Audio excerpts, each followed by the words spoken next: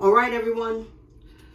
I pulled out the hair the best I could, as even as I could.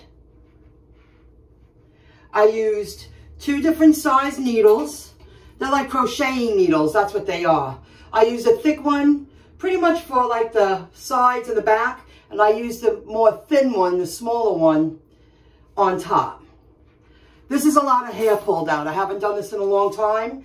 When I was much younger, I used to be very bleachy blonde, and I'm slowly going to go back to that.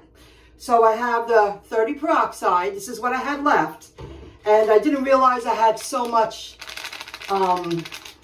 bleach left, and I said, I'm doing it. And I had 1 cap, and soon I'll stock up that I have it in the house for, you know, you buy your color, you buy your caps all at once, so you have it on. You have it in stock when you need it. This is a L'Oreal Super Oriel Blanc Professional Powder Bleach. Quick Controlled Lightning Action Lifts. Up to 7 levels. Up to 7 levels. I'll show you after I put it on how it is. I also use my 3-way mirror to pull out the strands as evenly as possible, because you don't see the missing gaps. I really took the time to move the hair around. Where did I miss? Where did I miss? And you do. So this little mirror really helped me. And now I'm going to put the bleach in my hair, and then I'm going to cover it with saran wrap. So I don't want the bleach to dry. I want the bleach to stay wet, so it can lift up to 7 levels. Let's do this. Here is the mixture. I have just enough to cover my head, so I'll be spreading it out. I did pour peroxide in first, and then I poured the powder in, and I slowly mixed it in, and I added a little peroxide as I went on to create this paste. This thickness, consistency. This is something very important to share with you. I won't do this next time. I probably won't do this because I'm doing it to myself. When you do this to yourself, you're overlapping all your hair strands. And I would think that's not very good for your hair to constantly overlap hair that's already colored.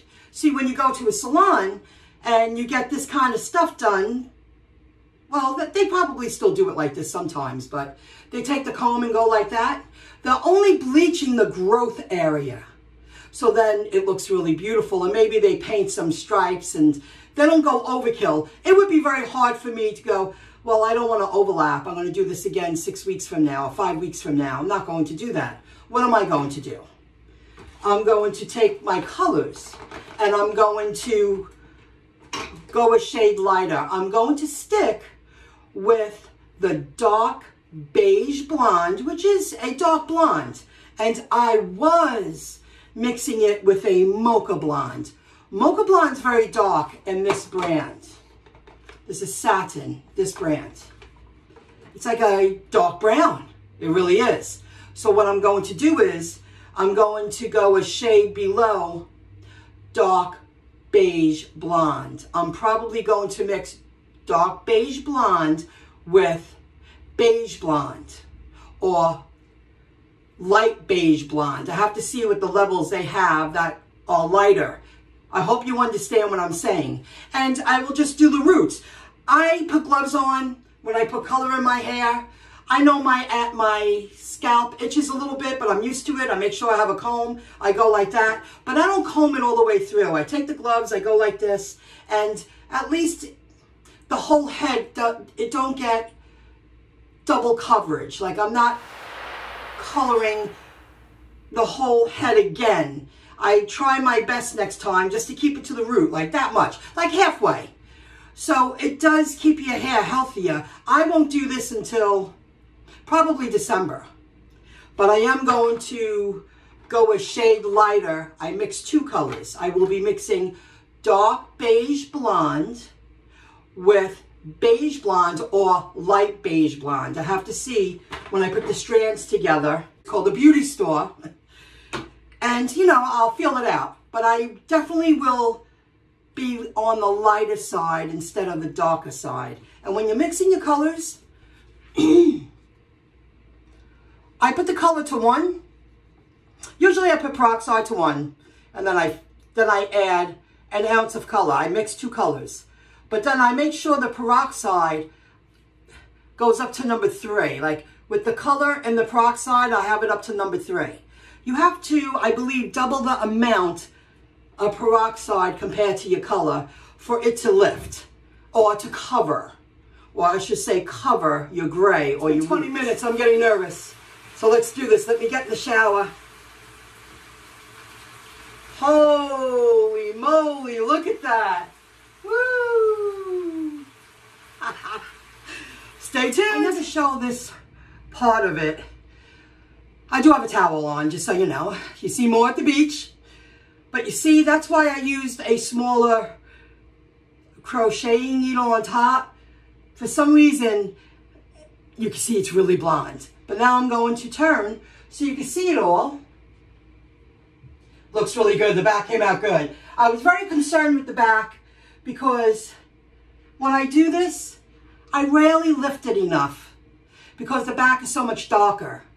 That's why I used a larger crocheting needle. I used the mirror. I was like, what spots did I miss? What spots? This came out really nice. A little too light right here. Here's the finished product. It came out very blonde.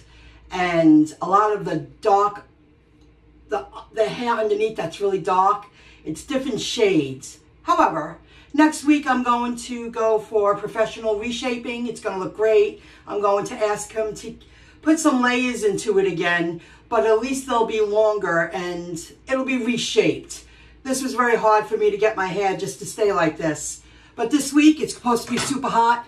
It's going to be up in a ponytail and a headband anyway. But I'm going to do the turnaround.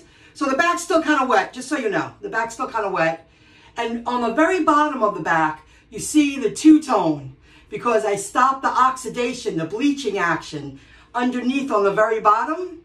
But that's going to be cut off next week. Like I said, my hair's going to be in a ponytail, headband for the rest of the week because it's so humid here in Long Island. I wouldn't be able to work. So here we go. It's really not bad. It is still a little damp, just so you know. And it's very sticky back here. Very misty. But not so bad. I like it. But it's ready. I'm due for a professional reshaping. So I'm going to do that next week. I do like the blonde. I think it's going to look much better. If you really look close, you see the two tones, the different tones of... Not all the hair went up to 7 levels. I'm not sure if it went up to 7 levels because I got nervous and I ran in the shower. But it's going to look great after a fresh cut next week. A few weeks from now, maybe 4 weeks. Like I said, just do the roots with the beige blonde and dark beige blonde and regular beige blonde. I think it's gonna grow into something really nice. But I needed to get that initial shocker over, and I don't hate it. It's gonna look really nice. It's gonna look good. I like it. I've been blonde before. So until the next one.